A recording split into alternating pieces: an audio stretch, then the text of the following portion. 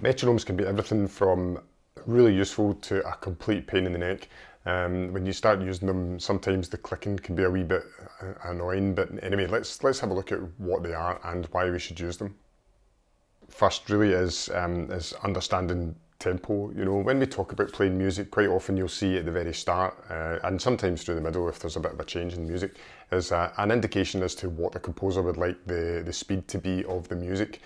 Now, for those of you who don't know, if your measurements are made in beats per minute, and if you think about it, even if you think about something as basic as a clock, for example, even it's like a metronome, we know that within a minute we're going to hear 60 ticks from a clock, you know, as the second hand works its way around. And that would be, in the music world, if you wanted to call it that, it would be 60 beats per minute or 60 BPM. So what is a metronome then? So a metronome is, I suppose, like a clock that you can change the speed up or down in depending on what speed you want to play the music at. So for example, I was just talking about how a clock could be 60 beats per minute, which should mean, you know, every click or whatever device it is that you're using would make a sound every second exactly. Now, if you wanted to play something like a march or whatever and you were playing at 120 BPM, then that would be twice as fast, you know, but you can really do anything in between. You can go even slower and you can go even faster. So it's really up to yourself, your taste in music, and what speed you want to either practice at or perform at. The good thing to know is why we should use one, even though they can be like incredibly annoying when they're just clicking in the background, and we'll get on to that in a minute, how we can kind of get around that.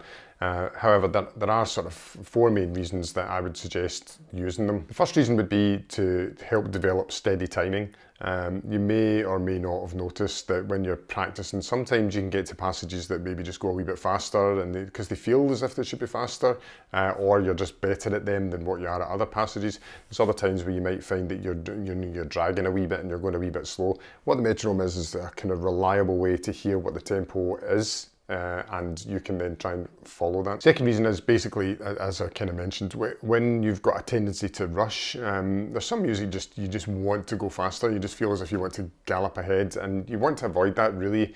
The metronome's a good way for you to kind of pull that back in again and make you realise where you're going too fast. The third reason really is the opposite of what I was just saying. You know, if you find that there's some passages that you're practicing or you're playing that just feel as if you're kind of dragging your heels a wee bit, like you're, you know, pulling the music through the mud or something like that, then the metronome's a good way for you to be told that that's what's happening. The last and probably one of the main reasons I think for a metronome is to help you gradually increase speed.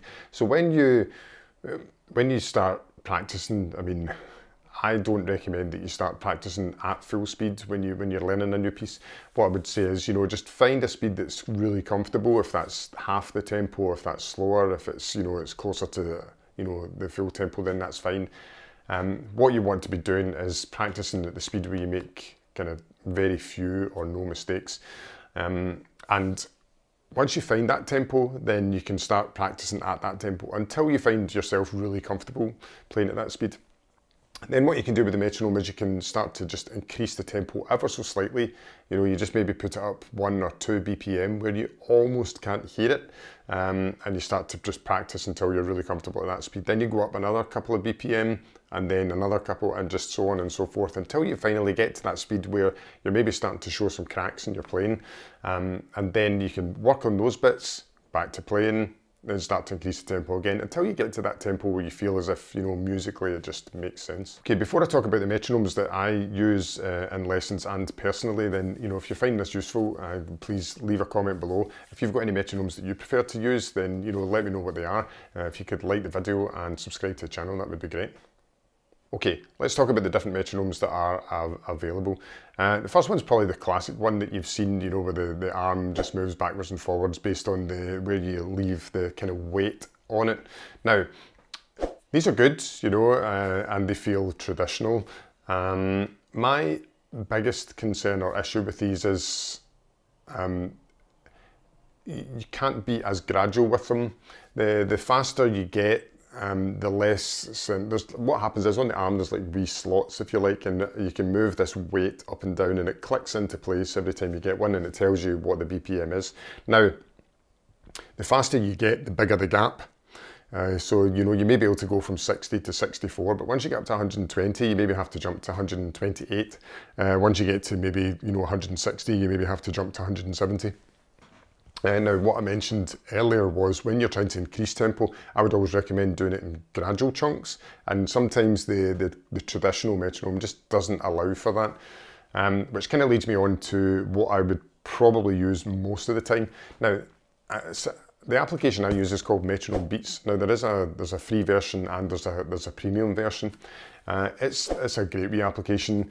There's so much flexibility in it. There's one of the things you can do is you can obviously set how many beats are in a bar. You can obviously set tempo, because it would be not a metronome if you couldn't. And then there's other features in it as well. Like you could have a click at the start of each bar, just to give you that feeling of where the downbeat is. You can turn that off, and you know, then you would just have straight clicks, which is probably the one that I use most often. There's another feature in it where if you're listening to somebody playing a piece that you want to be able to play, you can kind of click this button on it in time with the music, and it will tell you what tempo that is at, you know, and that's maybe something you could work towards. There's loads of other features in it as well, but that's mainly what I use, and most of my students actually use it as well. And again, that thing I was talking about earlier with the gradual increases, then you can just move things up and down 1 or 2 BPM at a time, or more, obviously, you know. So that's a great application. Metronome Beats. As I said, it's free, or you can splash out some cash and buy it.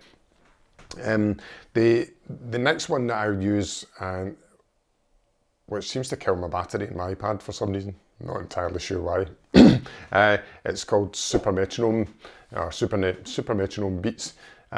This is, well, it is a metronome, right? But it's also a drum machine. So you can actually go in and you can have a whole load of different styles of drumming. You know, you could get pop music, rock music, funk music. You can change the drum kits to what you prefer the sound of. Again, as per normal metronomes, you can adjust the tempo on it up or down accordingly. You can add swing to it. Maybe if you're playing a wee bit of jazz or blues or whatever, you can maybe just, you know, swing the rhythm a wee bit. And there's so much you can do. You can play with the drums. You can, like, you know, do more hi-hat, less hi-hat, more snare, less snare, bass drum and whatever. And yeah, it's a lot more fun. So if you're maybe practicing some pop music or something like that, and you can't quite play it either in the key that it's in on Spotify or on YouTube, or you just can't quite play at that speed, then you can adjust it and still have like a rhythm behind you, so it makes you feel as if you're part of something. Now, the biggest advantages of using metronomes, I think, apart from learning to control your speed, is you're introducing yourself to play with something else. You know, so it may be maybe at some stage you want to play with a band. If you just constantly play yourself at the piano and you don't ever have anything in the background, then it makes it difficult to transition into collaborative work. Okay, that's all I've got to say about metronomes. As I said, I used to have a student who called it the judge because she really didn't like that constant ticking in the background, but it does help. Have a look around, you know, find a metronome that suits your needs, and yeah, let me know how you got on with it. Cheers.